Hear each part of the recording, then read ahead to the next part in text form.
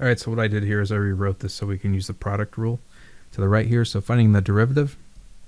So starting off with the first portion here, the product rule is going to be derivative of x raised to the negative 1 is negative 1, well, negative x raised to the negative 2 times the cosine of x plus, and then the derivative of cosine of x is negative sine of x, so we get negative x raised to the negative 1 sine of x.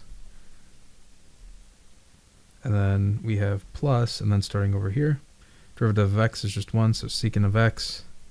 And the derivative of the secant of x is x secant of x tangent of x.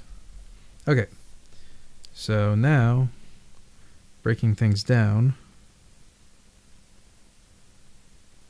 this is negative cosine x over x squared minus x, minus sine of x over x plus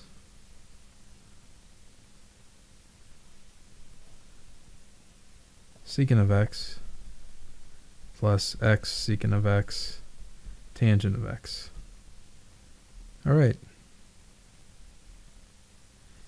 So there's not much more you can do, maybe a few things, but this is pretty much the derivative. So, all right, I hope this helped you out.